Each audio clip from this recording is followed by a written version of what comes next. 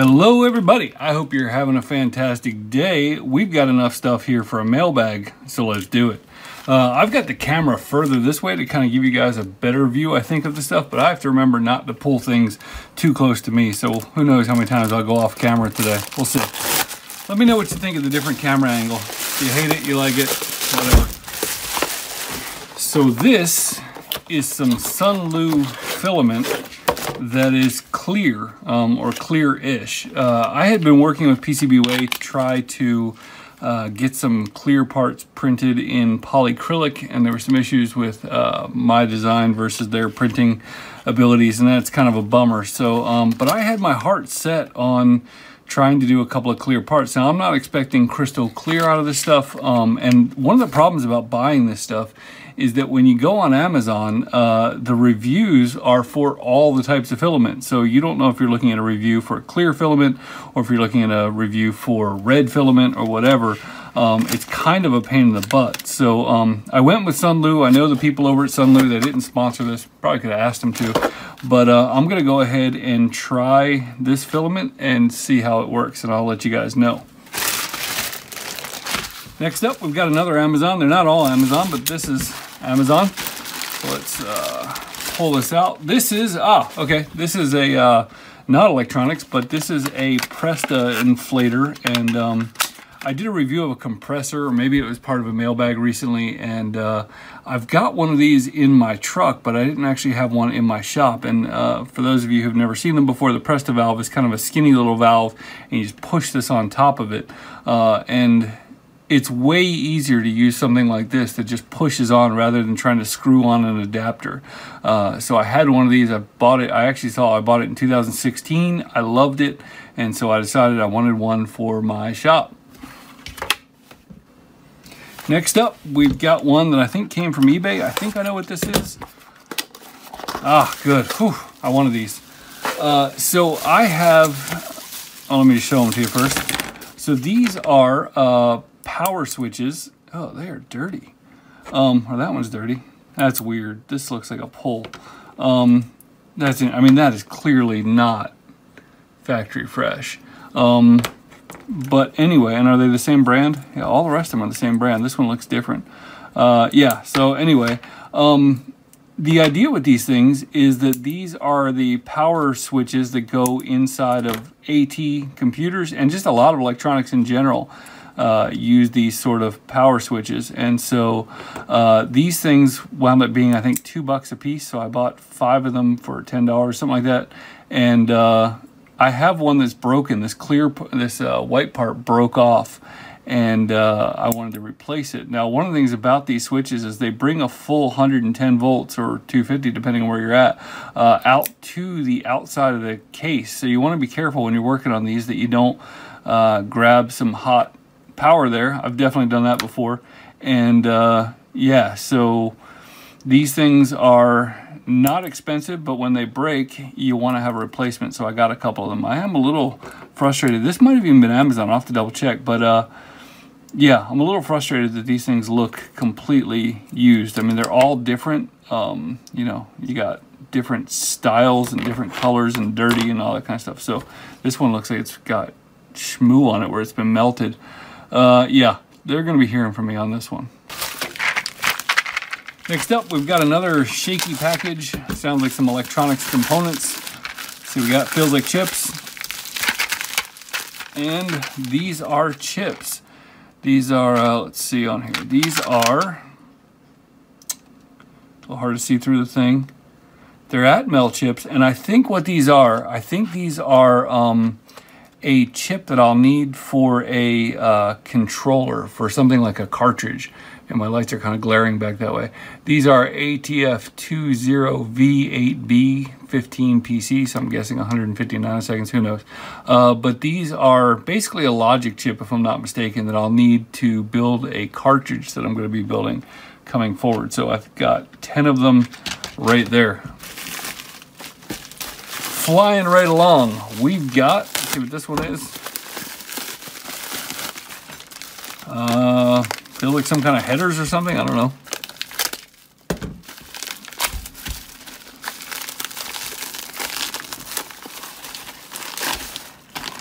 Are these straight headers? Wow, packaged great.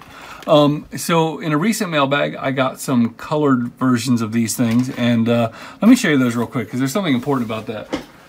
So I got, I think, 4 or 5 packs of multicolored headers, but the only way to store these things is to separate them out. So if you get these, I highly recommend take a minute, separate them out so you're not digging. But the fact is, like, most of the time, I'm going to use the classic black headers, and believe it, there's random 4 headers here. I had almost run out of them. These black ones are actually the black ones from these sets. So like I was down to my last 1 or 2 headers, which is something you never think will happen to you until it does. And so with that being said, I went on a bit of a header binge and bought some of these, and I thought, you know, I don't want to use the colored ones where I don't need to because it's really cool to have the colors you want. And so I decided to go ahead and buy some black ones to be my everyday headers, and then these are for special occasions. And next up, we've got DHL, which usually means PCB Way. I think this is just going to be one project. Let's see here. Right here. Make sure my address isn't shown.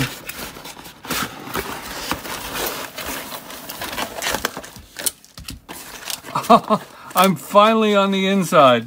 I finally got some PCB Way rulers, which is really funny because Gadget Reboot just sent me one. But these things are kind of cool. They are rulers, but they also help you gauge the sizes of the different components, which is kind of just a cool thing. They print these on actual PCBs, and so just kind of a fun little goofy thing showing you, you know, when you're looking in KiCad, a 0.15 millimeter trace, that's what it looks like. So they sent me 2 of these. I'm finally on the inside. And these things look similar to a project that you've seen me do before, where I made an Atari cartridge, but these are a little bit different. And I actually think these are the perfect versions. Not saying the other ones aren't good, but I think these are better. So I'll do a separate video about those. Oh, and finally we got the pen, which everybody seems to love these PCB Way pens. They're pretty good pens, so happy to have it. So I honestly don't know what this one could be. If it's from Banggood, I was only expecting 1 item from them, and if it's from AliExpress, I don't really know why it's this heavy. So let's open it up and find out. Okay, I'm guessing it's one of those multi-AliExpress orders. So let's slice it open. Oh, okay, I know what this is. This is definitely AliExpress, and this is for the EPROM Programmer, which I just had over here.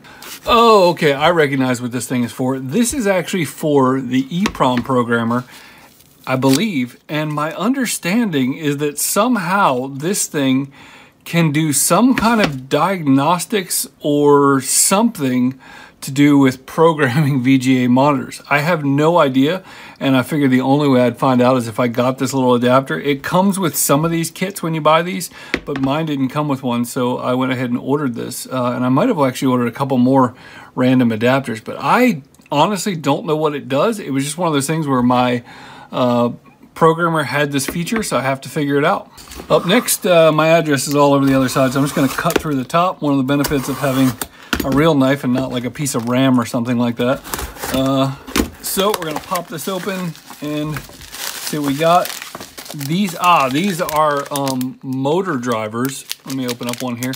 These are the motor drivers that are used for things like NEMA 17 stepper motors. One of the things about these things is they're only about $1 a piece, but if you power the board up for even a second without the stepper motor connected, you will absolutely blow this driver.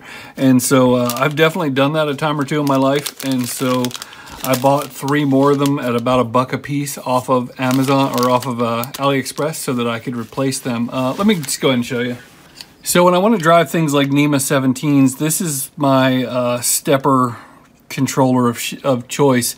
It's the Cnc Shield, and again, if you turn it on for just a second without this plugged in, you'll absolutely destroy the little board here. But this one can control 4 of them, so it's made for up to a 4-axis CNC, but I just use these for any kind of arbitrary NEMA 17 control. So anyway, I got a couple more drivers for the ones I've blown, and yeah, glad to have them in stock. And next up, this one is jam-packed, and the only thing I think maybe is it's a bunch of wire.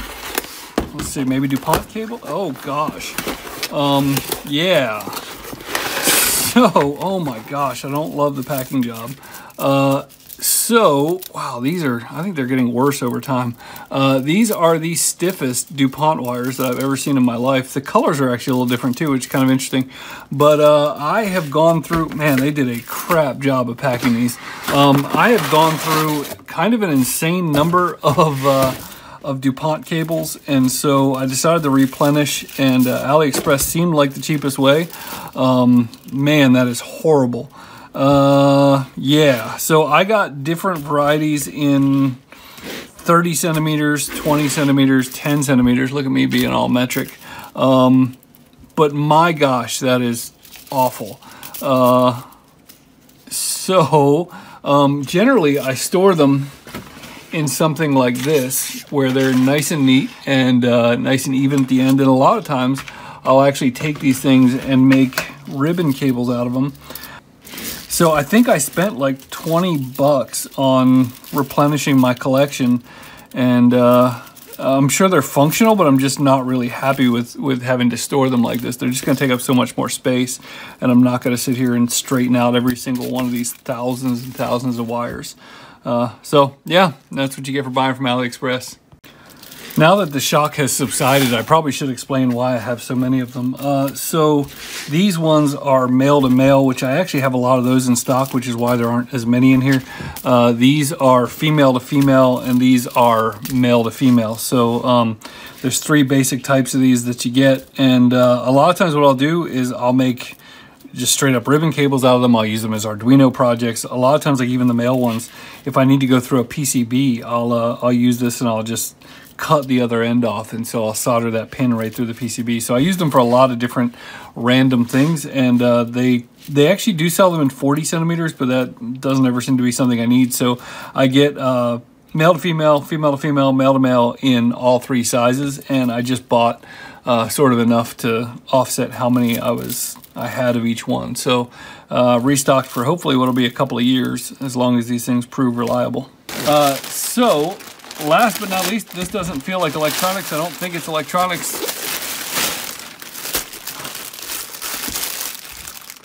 11 Guns Premium Wah Running Pets Black. Plastic, in plastic, in plastic. So this is kind of an odd thing that I may have a hard time showing you on here. But this is a neoprene, it's not exactly a seat cover. It's kind of like a seat cover, but the idea is that I ride my bike a lot and go to the gym a couple times a week. And so the idea with this thing is I was draping towels over the seats of my vehicle when I get back from the gym. You know, I sweat a lot, go out there riding the Florida heat, and it's a lot. So the deal with this is it's kind of like a flat seat protector, and what I like about it is that I don't have to keep it on the seat. I was kind of torn between, I wanted something to protect the seats from when I get done riding, but I also didn't want to have to ride around in my own sweat all the time when I was in clean clothes. So the deal with this is it just pops right over the headrest. You can see here it just kind of hooks the headrest, and then it is a flat neoprene seat protector, and so you don't really need to strap it on or do anything like that. It just kind of pops on, pops off, and is kind of exactly what I didn't know I needed for my van seat. So anyway, we'll see if it works. I don't know. I might even wind up cutting these straps off because I don't think I'm gonna attach the thing permanently. I think what I want to do is ride over to where I start my bike rides in my normal seat and my normal clothes, and then when I'm done riding, I'll just pop this thing on, ride home sweaty, come take a shower. So anyway, I will let you guys know. I'm sure it'll be a little while till this video comes online, so I'll let you know what I think about this, what I think about the filament. I'm guessing before this mailbag comes out, you'll see this and you'll see this be built. So you know, this should be a mailbag with some reviews as we go. So anyway, I appreciate you guys watching, and have a great day.